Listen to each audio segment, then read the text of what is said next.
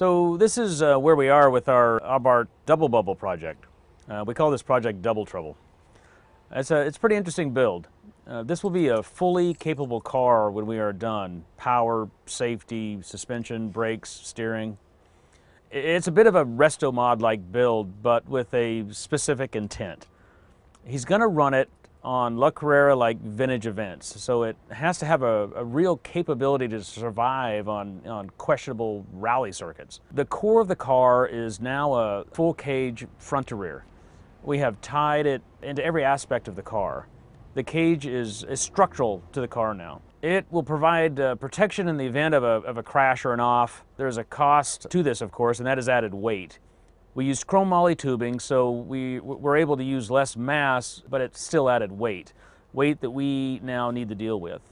We designed and built the suspension system to carry the additional weight, and since we are doing that, we designed the suspension to handle the conditions the car is going to be experiencing. So increased travel, modern adjustable coilovers, and a much stronger setup.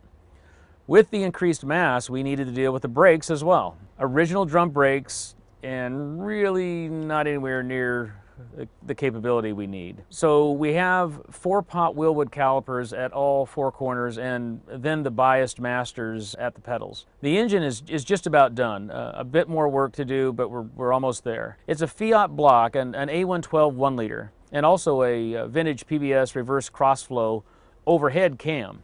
Doing that requires that it all be engineered and everything from scratch.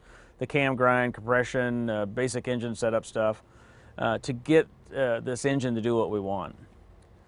We are in the closing stages of the fabrication, so everything coming together. All the systems have to come together at one moment.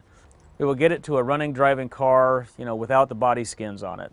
That way we make sure that everything works and not have to deal with the body skins in place. After all that, it all comes completely apart and we paint.